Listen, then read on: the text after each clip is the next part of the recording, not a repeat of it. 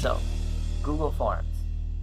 A little bit tricky, but once you get used to it, it works out great. I'm going to show you how to use Google Forms to, say, autocorrect like a math assignment or something like that.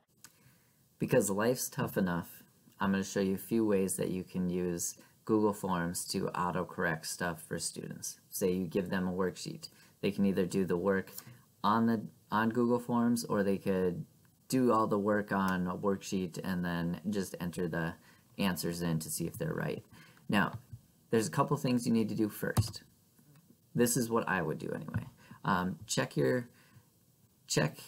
all of your settings. Say you're going to use this for students to check their work. So I'm okay with them editing it after they've done it. I'm not going to limit them to one because this actually isn't going to be a quiz. Since it's just practice, I'm always going to give them a progress bar so they know roughly where they're at.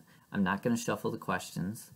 And I don't typically do that, but whatever, we'll just leave it on because it'll be fine either way.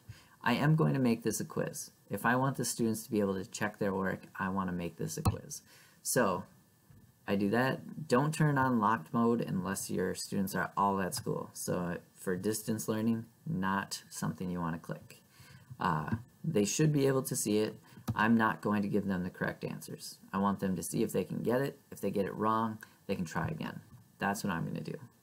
So those are the settings I'll go with. And now here, I made some silly questions, obviously, but I can make the answer key show which one is correct. Now, if the student went in, they marked it, they got it wrong. In this case, it just shows them that they had it wrong. So if they guessed 4, well, now they're going to have to go back and hopefully actually figure out that it's 8.4. Here, I can do it with a multiple choice grid. Real simple.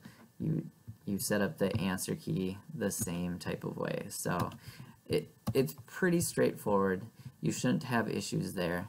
But one thing I do want to show you is that you can also do this really effectively with fill in the blank. So if I gave them a worksheet, whatever type of worksheet, and I just want them to check their answers. If I put in question 1, 2, 3, 4, 5, 6, 7, 8, 9, 10, whatever it goes to, they can check that. And if I go short answer, question number 3, whatever they have, they're going to put that in. If I put for the answer key, the correct answer is, let's see, we'll say 65%, or we'll just say the correct answer was 65.